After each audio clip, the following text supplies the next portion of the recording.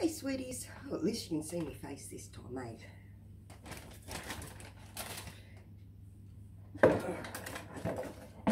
I'm here tonight and I will be plying some silk and these together.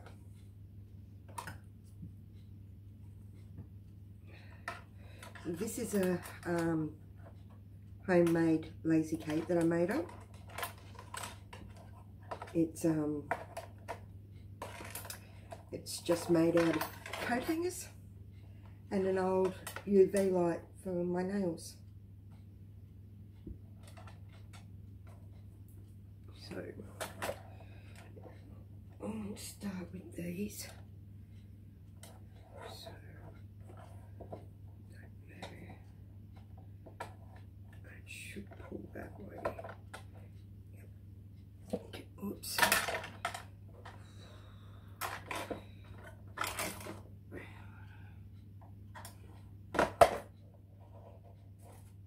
Silk.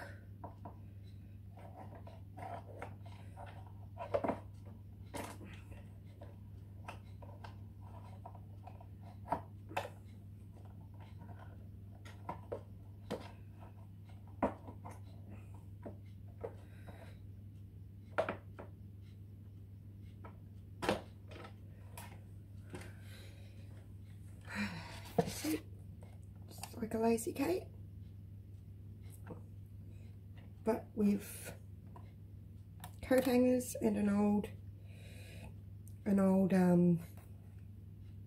as I said, old UV light that I don't use anymore because I can't do my nails anymore. So there we go.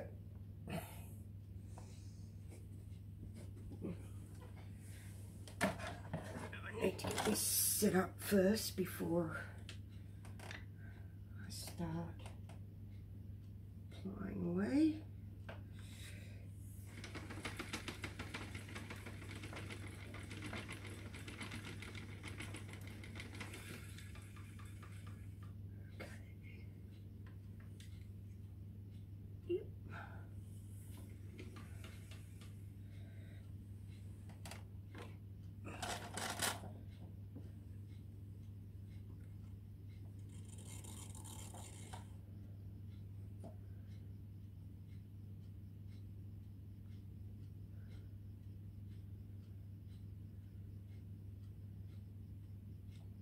It's just easier when I apply, when I'm putting a small little knot in the end of the two of them together.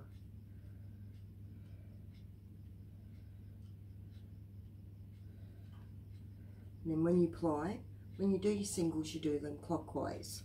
So that way, when you ply, you pull your wheel anti-clockwise.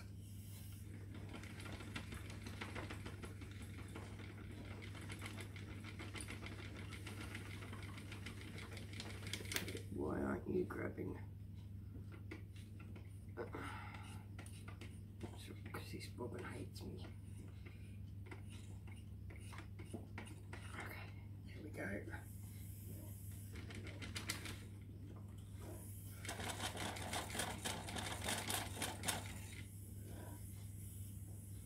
That's too tight. So there we go.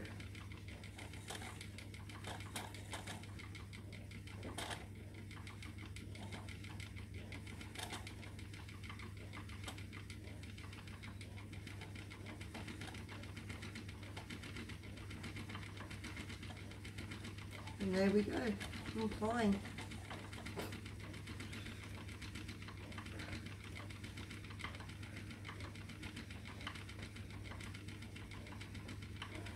I can definitely tell the difference between the way I used to spin to the way I spin now, and it's only been, what, a couple of months?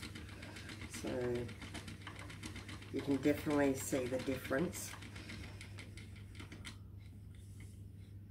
You can see the difference in the plying too.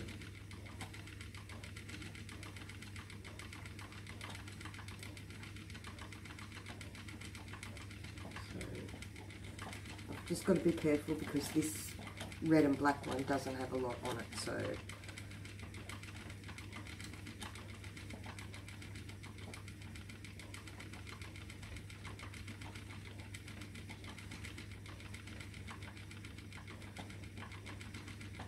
And this is silk and merino that I'm plying together. Hand-dyed merino, hand-dyed silk.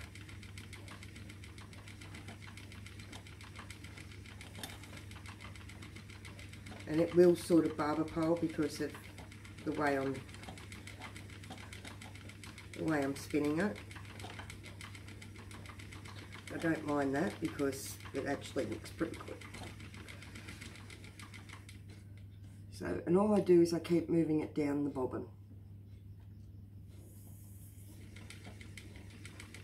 Just as it starts to fill.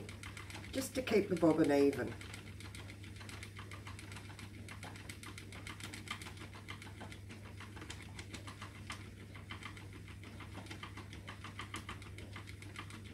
And this is for my this is for my sleeves of my jumper, so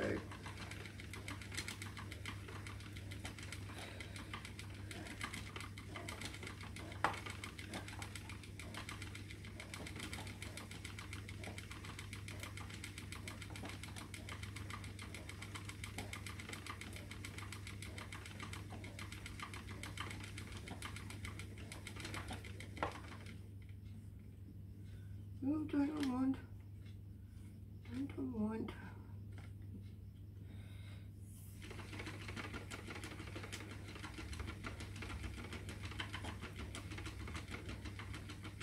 Normally I'd like to keep these on the bobbins for, you know, a couple of weeks, or at least on like a one of my plastic bobbins, but this will only be on for about a couple of days, and then I'll set it in some warm water and get the twist to set, and then I'll be able to finish off my jumper. Hopefully. If not, I'll have to buy some more. Sorry, I keep looking at the lazy cake to see how much I've got left, because I know it's coming up.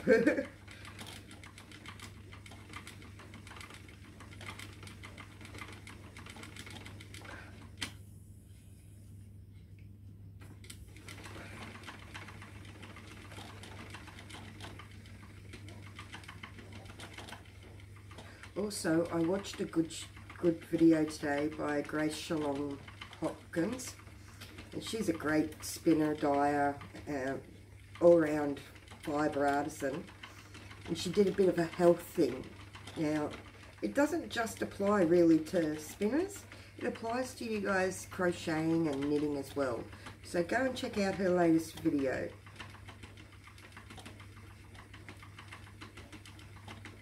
Bit of a shout out there, eh? But no, it's definitely worth having a look at.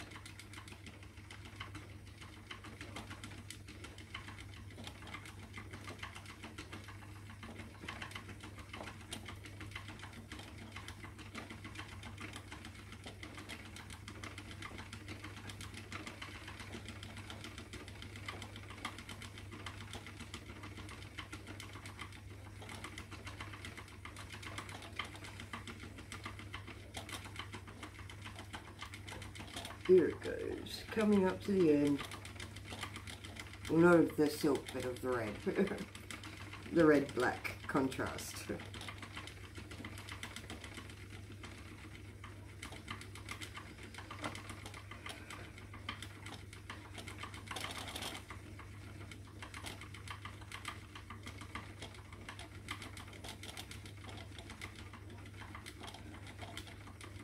Now, different positions where you hold your hand and different ways that you hold the two together will actually cause a different angle on the actual yarn as well.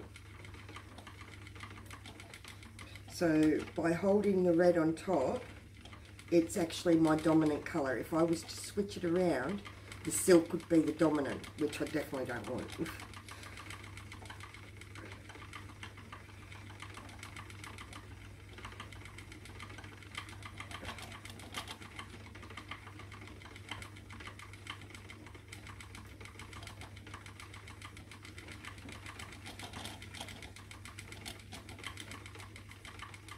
Yeah, see, that's a plastic, that's my plastic bobbin. Whoa. should have do that right then and there. Doesn't matter.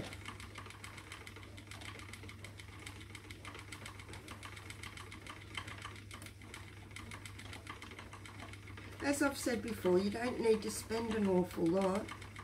The people that came before us, like our ancestors, they didn't spend an awful lot. They found what was around the house and around the yard and everything. So, and that's what we should be doing too. Utilising what we've already got.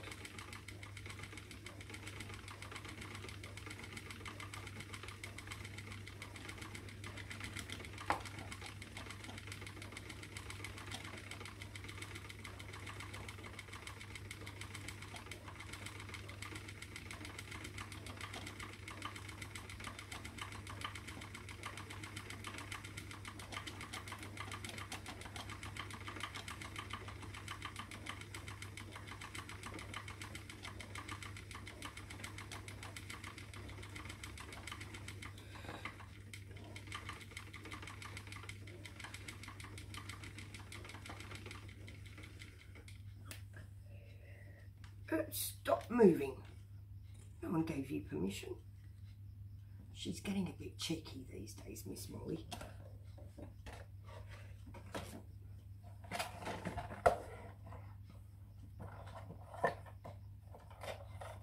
So yeah, I just use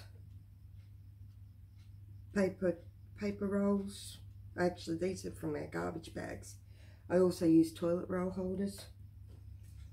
I use whatever I can get my hands onto. Now,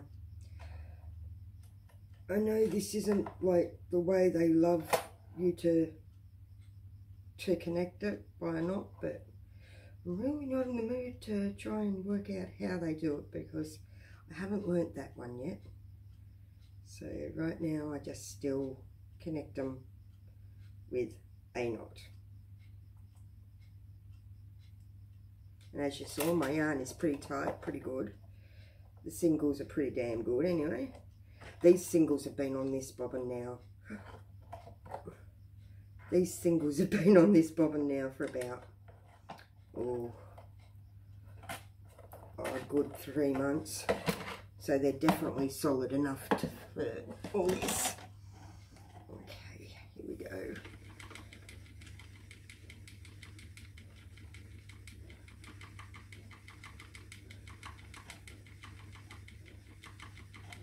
And there we go.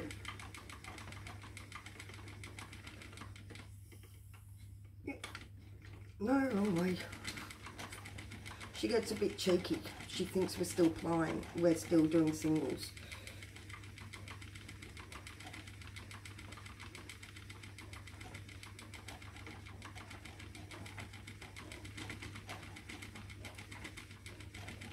And just to check that your yarn's going okay, you can just pull it back, and if it hangs just like that, if it hangs, now you're curling up on yourself because of where I have to hold.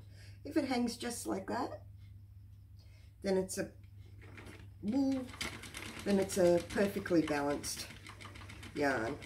You're basically taking out the over twist that you put in when you were putting your singles in. So if you over twist your singles, don't panic. It will come out in plying. And then it will also puff up a bit as well when you set it.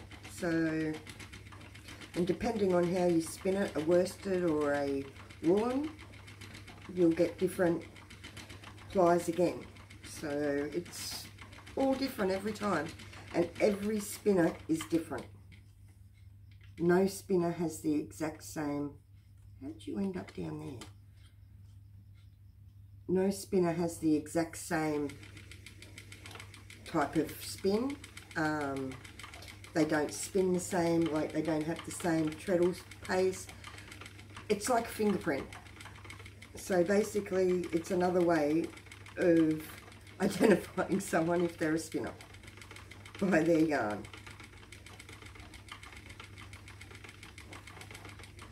which I find fascinating. So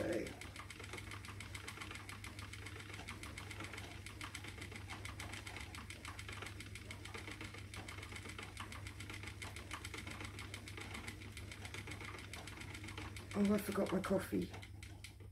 I won't be a moment. Don't spin back on your bloody self.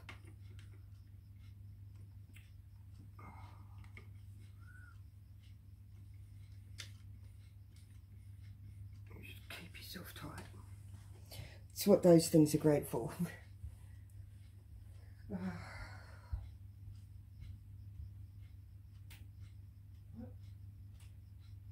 I'd run out of coffee, so I have to make another one. Sorry about the noise that's about to come up.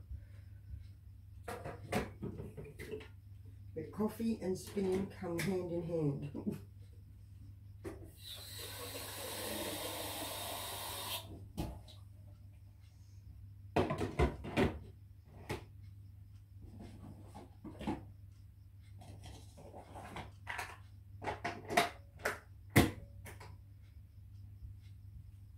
Now also, just while I'm thinking of it, I made myself an automatic ball winder and skein winder. So I just put it on my, just put it on my Swift like such. I can't do it one-handed, I don't think. Well, I've got to be careful because I've got my yarn back there. But as you can see, that worked. And it also works on the good old ball winder. So there's some that I've done. And I'll just put this down. And some of the skeins that are skeined up. I was able to literally make 2 skeins and 3 balls in the time it would take me to make 1 ball. So here's the coffee machine. Sorry guys.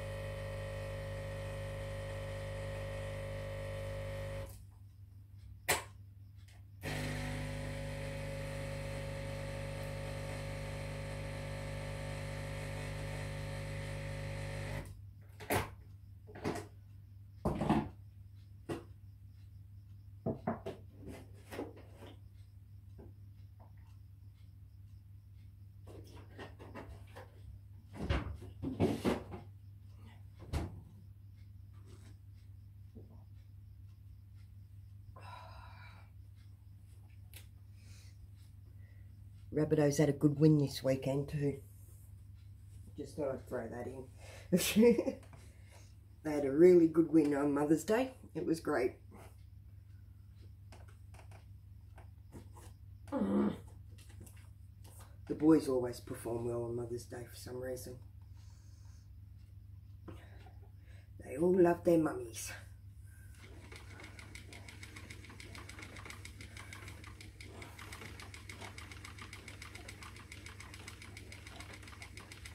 So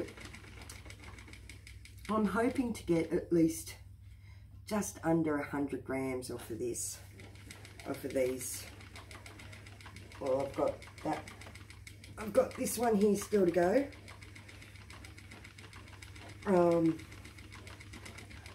I've got a fair bit on this one, so I should be right. The store I brought these from on Etsy has still got a couple left, so I might hit them up in the next few days and grab them just in case. It's also a really nice combination, to be honest.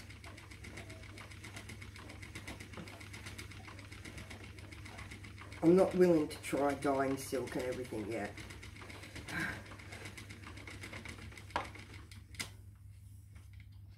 Wait, that hurt. She got a good old-fashioned maintenance cleaner earlier, so she's a bit cheeky. She gets a bit cheeky when she gets a bit of a clean up.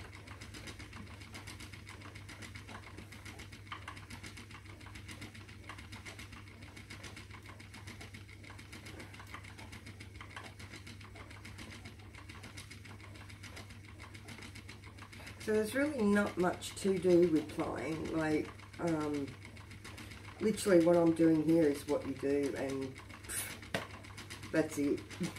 There's not much else. Especially not when you're plying like this. When you're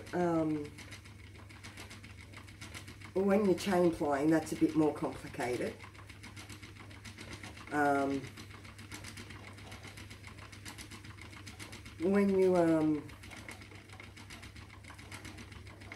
When you're making more than a 2-ply, you spin your first 2 this way. Yeah, they call it S-ply. And then when you're plying the two plies together, you then ply them in the Z-wise again. So it's, yeah, very, that's when it gets a bit, you know, a bit more complicated. But at this point, it's just sit at your spindle and spin, at your wheel and spin. So, and then just make sure that as you're going, you keep moving your yarn up and down your hooks, just to make sure you spread it out over the bobbin, because otherwise your wheel gets a real good rattle going and everything. That's when you know you've sort of got an unbalanced bobbin.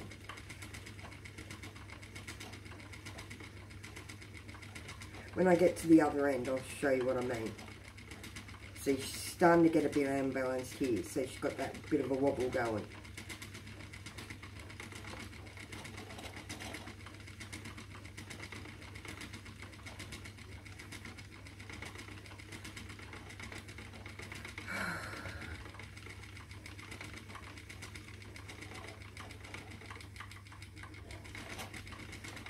Legs getting tight. There's only one solution for that. Pull both your legs over. And I've learnt you can use both your feet on the one treadle. But it does go a bit faster, so you've got to be a bit more careful.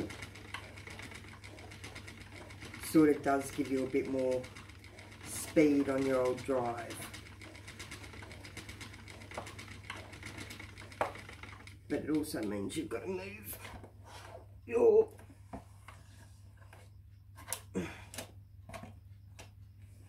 your lazy cake. Okay, go a little bit more.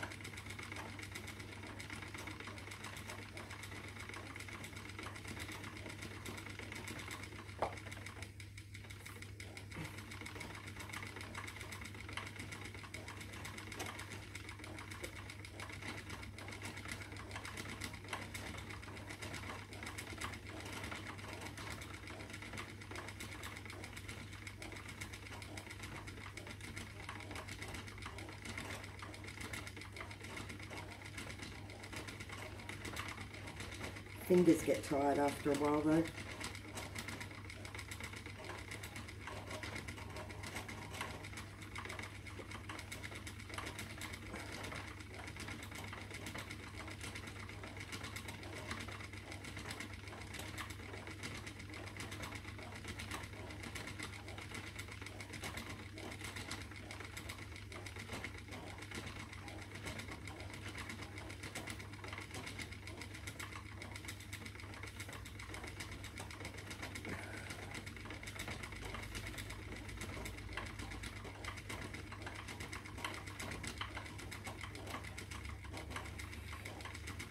And the closer you hold them together, sometimes, depends. You get a different angle on twist, and the further apart you hold them, you get a different angle on twist again.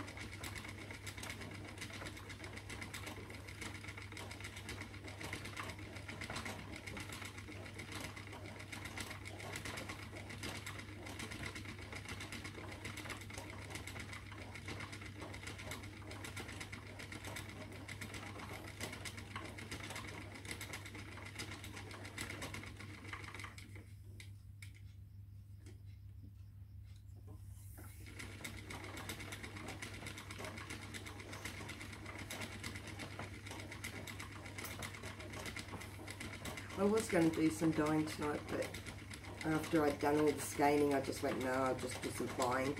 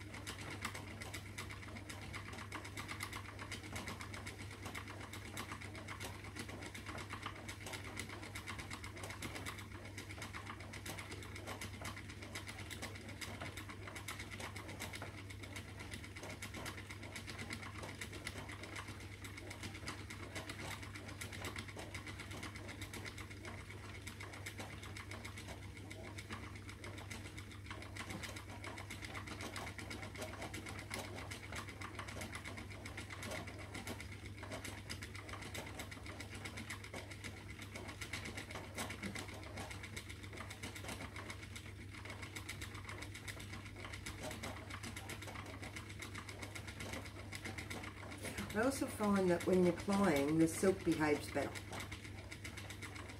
Once you're in that position of plying the silk, it behaves a lot better than when it's in roving form or anything. It's a bit unruly when you're trying to spin it as a single, but once you get into your plying mode, she takes everything else where they're supposed to go. So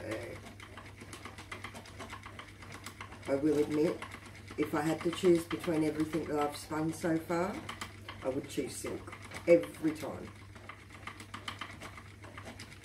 I'm looking forward to doing cotton and all that as well, so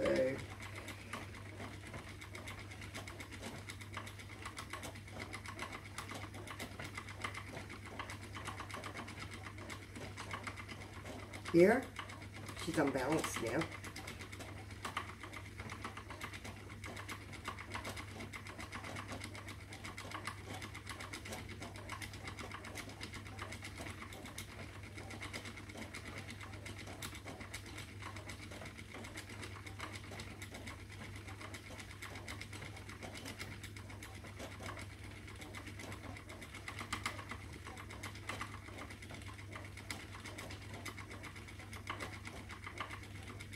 I'm looking down here and it's like watching a whole factory working, you know, the way it works in the factory.